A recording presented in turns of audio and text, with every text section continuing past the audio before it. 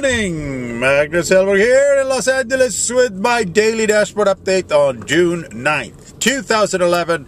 And it is a June gloom day here in LA again today, about 63 degrees. As we pass on Pacific Coast Highway, we pass the Getty Museum. And we were just talking this morning with my friend here, Scott, about how lucky we are with the weather. I hear this, Scott said that he heard this morning that in New York it was 83 degrees early this morning, so that means it's probably 100 by now and humid. And here we are with a little bit of cool weather in LA. What's your thoughts on that, Scott?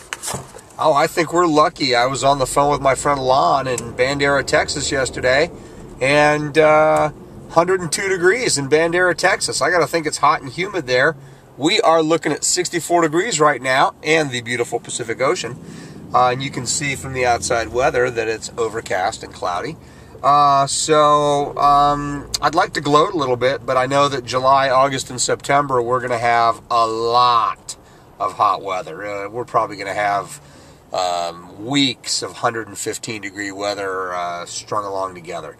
So it could be a hot summer.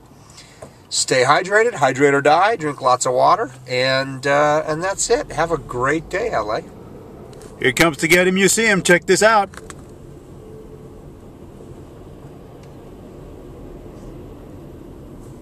Riveting.